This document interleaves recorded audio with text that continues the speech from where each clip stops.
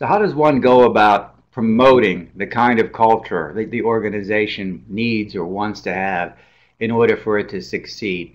In order for it to create that kind of situation that we talked about in the prior lectures, where individuals know what they're supposed to do, they talk across their functions, they're not just part of their work group, but they're part of this larger organization. They're motivated to make that whole organization succeed. How do we go about building that kind of world, that kind of environment? Well, one thing is it has to do with who you bring in. You bring in people that are compatible with the culture you're trying to develop, the culture of innovation or the culture of execution or whatever it is that you're trying to accomplish. And you want them to also have their own sense of values that you've brought in because you've vetted people to come in that way. You want them to be reinforced by the things that they see and hear that are artifacts of the organization, like a values code or an honor code, like a notes about what the mission is and how people behave, and things like how you, the rules of the road, your ethical system or your values, you interact with respect and all of those sorts of things. But you also need the senior executives, anyone in positions of authority, to reinforce that the organization has the expectation that people will operate within this context, within this cultural and values context. And sometimes written codes of ethics and those kinds of things can be very helpful in creating that kind of environment where people feel as though they are expected to operate under those kinds of approaches.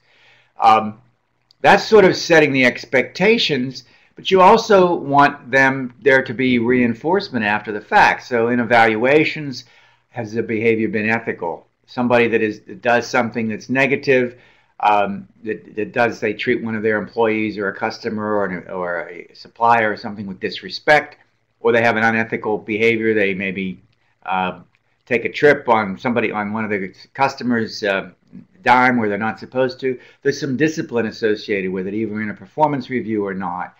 And you want other people to reinforce the value system among their peers as well. This can be quite difficult, so you want to make sure, people don't want to tell on their friends or whatever. Sometimes they say the organization, they're kind of out of step or whatever. So you want to create an environment where people feel that they're protective of their culture, and so they want other people to conform to it so that it doesn't lose its characteristic nature. And so you have some sense where people really not only pressure but also want to have people that aren't conforming confronted, and that those situations are dealt with. And one of the ways you do that is you sometimes have ceremonial things where heroes are rewarded for doing things, like somebody might go out of their way with a customer, you have a reward for that. Things like that. That makes sure the organization continues to conform in reality, not just in words, but in actions, is celebrating success, is making sure they reward people that do these kinds of cultural behaviors, and also have enforcement processes when they don't. This can be quite a challenge. It's not necessarily top of mind for managers who are often very results oriented. They just want to get the product out there. But you can never forget that the people that work in an organization are really what drive it forward. And you have to spend a lot of energy and time and a lot of emotion and empathy in making people feel like they're in an environment where what they say is important. And they're expected to conform. They want to conform because they like where they are, and they want to make it better, and they want it to succeed going forward. That's the essence of promoting an effective organization, promoting effective corporate culture.